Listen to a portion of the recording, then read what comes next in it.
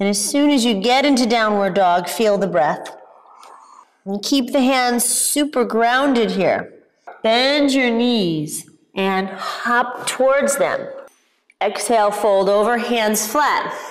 Keeping our hands grounded. Inhale, head up into down dog and breathing for 5.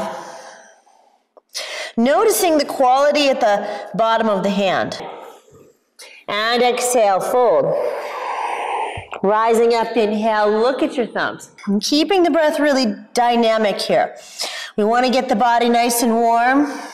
And let's jump. Exhale, down dog. Turning the right foot, step left.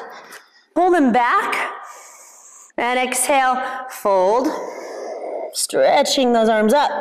Inhale. We've got a nice connection though between thighs and belly.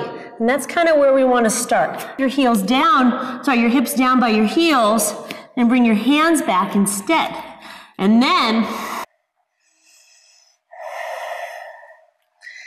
jump back.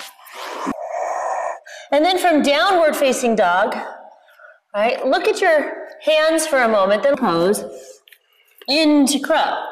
And you can do that a couple times. Crow, and hold it. Inhale, jump. Inhale, jump. We'll try a slightly different version. Shoulders over wrists,